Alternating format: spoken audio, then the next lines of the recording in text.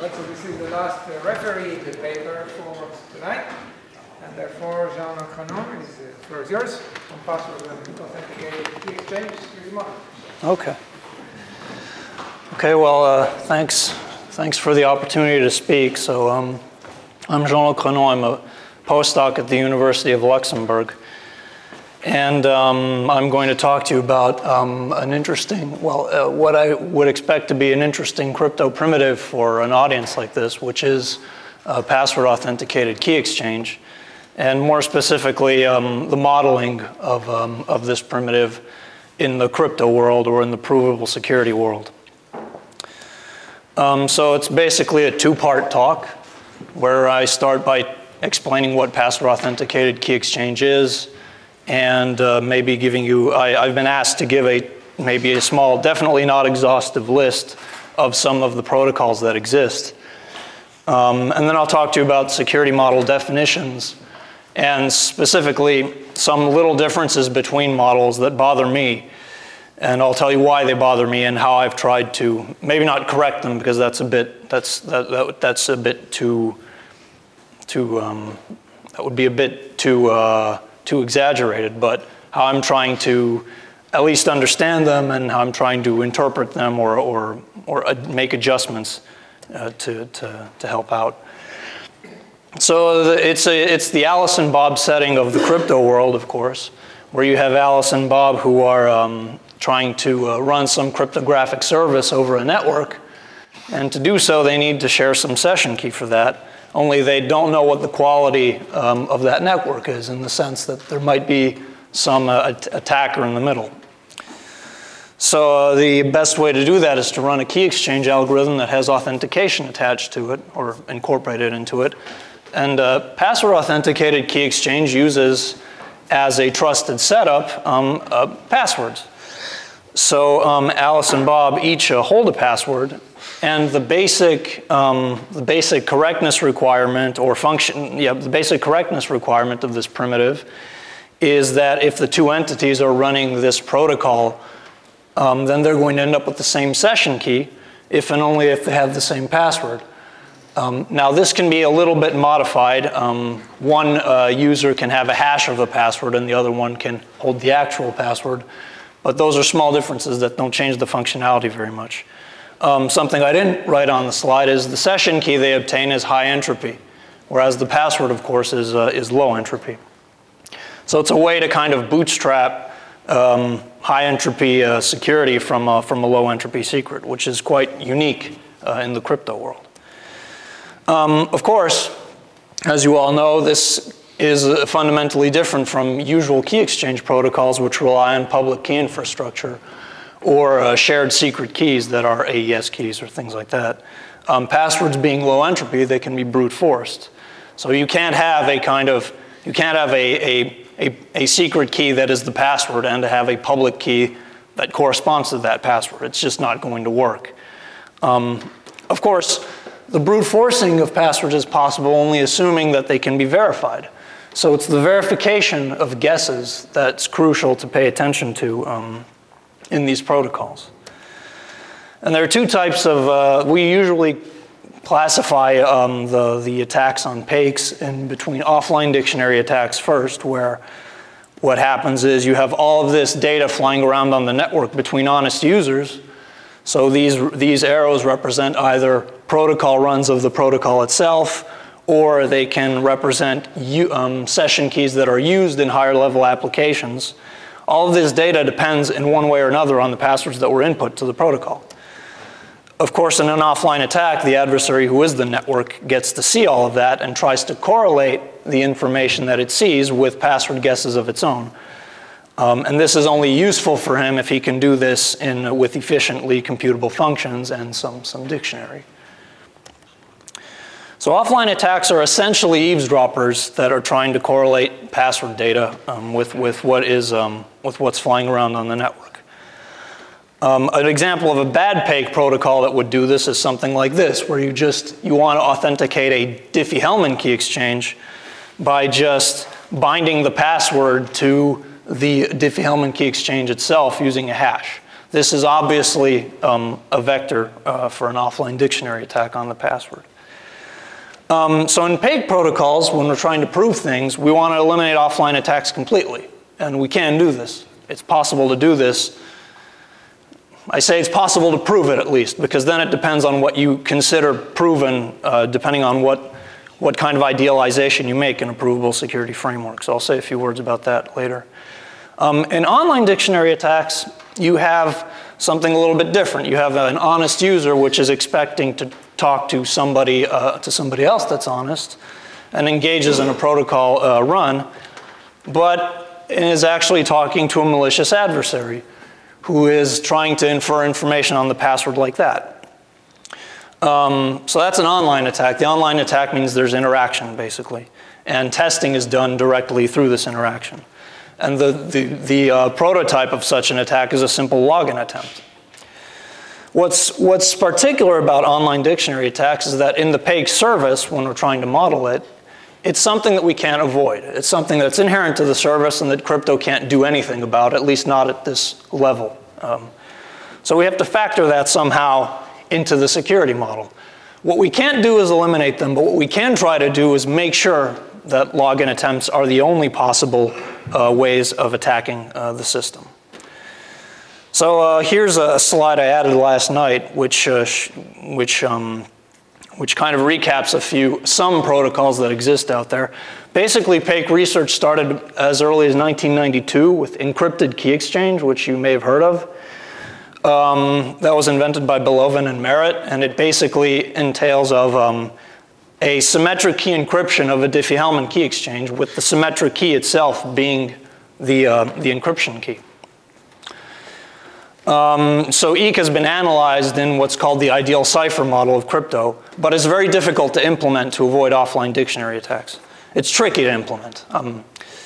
Another example is Speak, which you may have also heard of. These two are kind of the most known because they're also the ones that have caused the most trouble from a patent point of view, I've heard. I've heard that people have tried to deploy PAKEs, but it's hard to do so because they keep getting patent roadblocks, and it seems to be essentially due to these two, because a lot of protocols are kind of variations on these two, especially on AKE. One example of this is the PAK and PPK protocols that came out in 2000. PAK provides explicit mutual authentication. PPK provides implicit authentication, so there are different security properties you can look at. There's a protocol from 2001, which was kind of an important one, at least from the theory community, from Katz, Ostrovsky, and Yoon, where the idea here is they were able to prove secure their protocol, and what's specific about this protocol is that it doesn't require any random oracles or ideal ciphers to get a proof to go through. So it's a standard model protocol, but it comes with a different caveat that that I don't want to get into right now. It's also less practical. A lot of protocols spun off of this last one in the sense that they're secure without idealized assumptions. They're secure using standard number theoretic assumptions, but they also cost more to implement. I mean, they have a lot more group multiplications and exponentiations than the ones that rely on random oracles. So they tend to be much less practical. They're theoretically efficient, but they're much less practical. And I don't think they've been implemented so much. And there are other, So there's the JPEG protocol by Howe and Ryan from 2008, which is secure in the random oracle model, but is the structure is sufficiently different from the previous protocols that this one isn't bothered by patents, I think, it seems. So Mozilla, for instance, used this in some of their features. I don't think they use it anymore. I can't recall why. There's also a protocol called Dragonfly by Dan Harkins from 2008, which kind of looks like the Speak protocol from Jablon, but is sufficiently different that maybe it's not bothered by patents.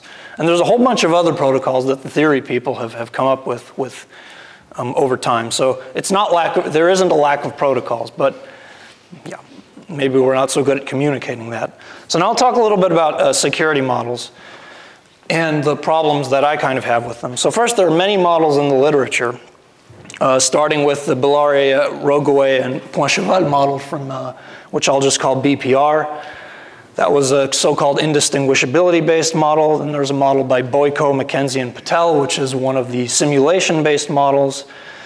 Canetti and the list of 4 other authors that I don't recall came up with a model for PAKE that's universally composable. Yet another one. Goldreich and Lindell came up with a model just so that they could have a framework to show that PAKE is possible under standard complexity theoretic assumptions. So that's already a lot of models, so it's hard to see which one is the good one, if there is a good one, which is already kind of something that bothers me. But it gets a little bit worse than that. So within the pool of models that exist, the most successful ones have been the Bellare, Poincheval, Roguet one, which I'll describe soon. And it has an important follow-up by Abdalla et al. From 2005. So we're going to focus on these. And already in this kind of subclass of models, there are little technical differences between models that make it kind of difficult to assess security somehow. So I find it difficult as someone who looks at this a lot. I can't imagine what it's like for someone who's a practitioner and who wants to get some assurance that a protocol is correct or is secure. So I'll get into a quick description of the BPR model and how it works. What we start with is a fixed collection of users, which is usually separated between a bunch of clients and servers, but that's not very strict. And our adversary is a polynomial time adversary, which just represents the network. And it's the one that communicates with these users. Now, before your security game begins, each client is assigned a password that, for simplicity, is selected uniformly at random from a password set. And each server is assigned a vector of passwords from all of the clients. So these things can change also from paper to paper. More specifically, the attacker isn't going to talk to users. It's going to talk to user instances. And you can think of a user instance as one run of the protocol being attempted by that user. So we just index these instances with integers. How an instance functions is it gets instructions from the adversary and reacts to those. It reacts according to protocol specification. Eventually, it might compute it might compute a session key, or it might reject messages. But if it computes a session key, then it thinks it shares this key with what it believes to be its partner. And the way the adversary communicates in the model with these instances is via queries, various queries. So for instance, you have the send query, which delivers messages of the adversary's choice to these instances and sees what happens. If a response is generated, the adversary gets it. The execute query just runs the protocol honestly between 2 instances and gives the adversary access to a whole pool of honest protocol runs to eavesdrop on. And the reveal query, basically, what we do is we don't know what the quality of the algorithms our session keys are going to be run in is. So we pessimistically assume that the adversary can just obtain any session key it wants by observing the network. The idea being that if a session key is disclosed, that shouldn't damage the security of other protocol runs. And we have this special test query, which is used only to measure the adversary's success in a model like this. So how the test query works is once it's invoked by the adversary, you flip a bit, and what the adversary gets in return is either a random key if this bit was nil, or the actual session key that was computed if the bit is set to 1. And the adversary's goal in the whole game, the way we measure the adversary's security, is to check first to check if it can output a correct guess on this bit or not. So the adversary wins the game if the bits are equal, and it loses otherwise. So what we want to, we're trying to measure what we call the semantic security of the session key. N's advantage in winning is typically this. For ordinary authenticated key exchange, the advantage is defined as being twice the probability that it wins, minus 1. And when you're looking at high entropy based protocols, we require this to be negligible. We can do that because the long-term keying material is high entropy.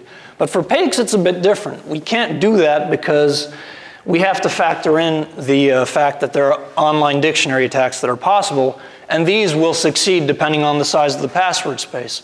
So rendering those negligible isn't an option anymore. So we have to change our requirement a little bit. The requirement on the bound that we want now is this. We want to make sure that the advantage is smaller than a constant times the number of send queries divided by the size of the password space plus some negligible chance. So here, C is just some constant. It represents, intuitively, it should represent the number of passwords that can be ruled out in one login attempt.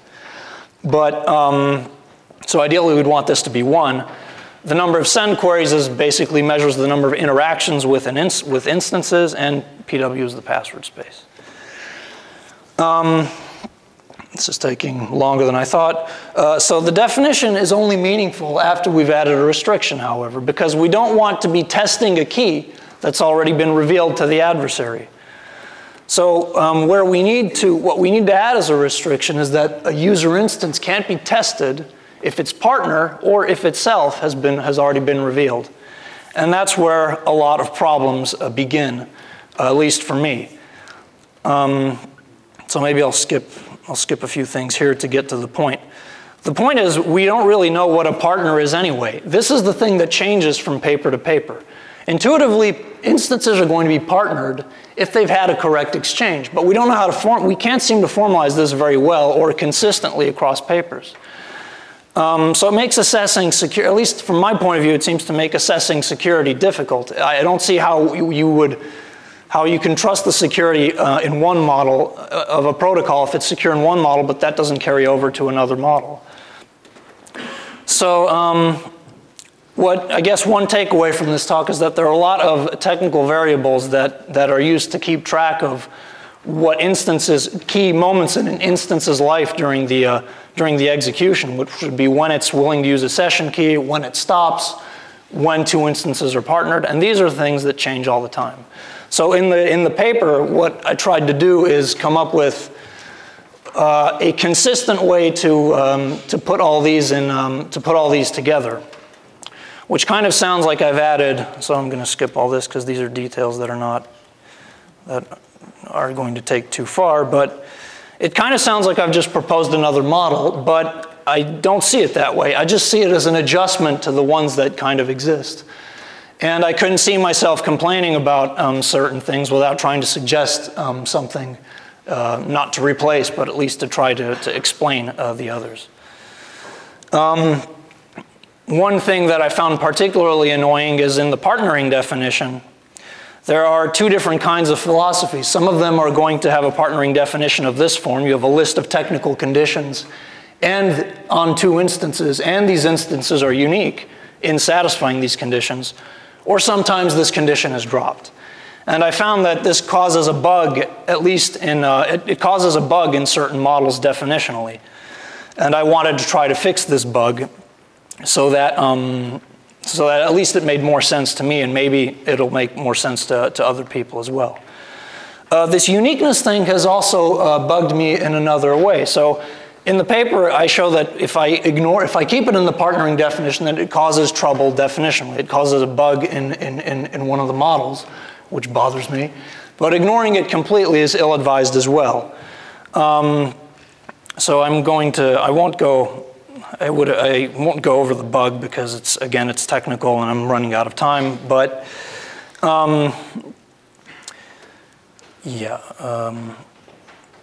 the other thing that, so now I'll talk about what happens if you try to eliminate uniqueness completely from the definition.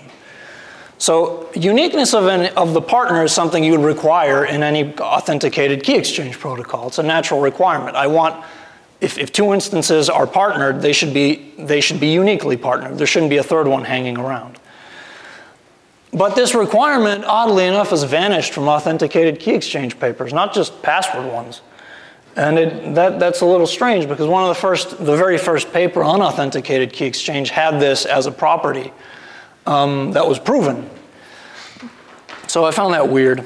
one reason, I guess, for this is that some people, or it seems to be assumed that maybe session key security implies uniqueness of partners.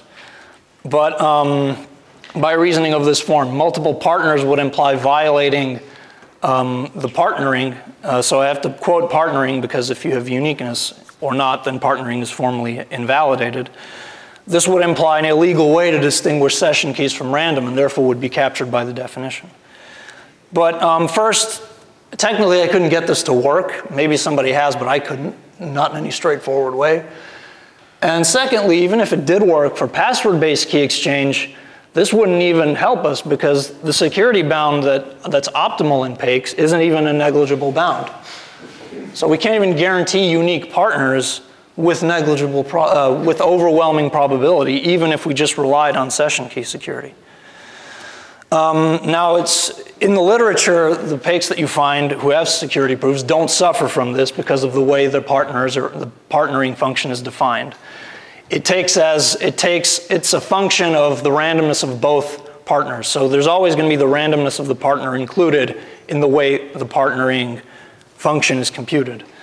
In the paper, I found a protocol which is kind of convoluted, but that shows that you can create a PAKE, a kind of PAKE, that allows multiple partners with a non-negligible probability, but at the same time has a security proof in a model where you don't pay attention to this uniqueness stuff. So I really think that uniqueness of partners, among other things, ought to be an explicitly proven property, even if it's easy to do. It's very easy to do. It's almost the first thing you prove when you're going through a PAKE security proof. I find it would make a more complete and a clearer model, and that it would make more sense mathematically, because if you have, I say make more sense mathematically because the definitions, if they have bugs in them, then it's kind of, I find it pointless to try to do something mathematically with definitions that have bugs in them. If you're not precise, it's just not, it's not real mathematics somehow. So if we want to do this in a provably secure way, we need to make it as mathematically credible as possible. So I think I'm done. So I'll just stop there, and I'm happy to take questions. Yeah.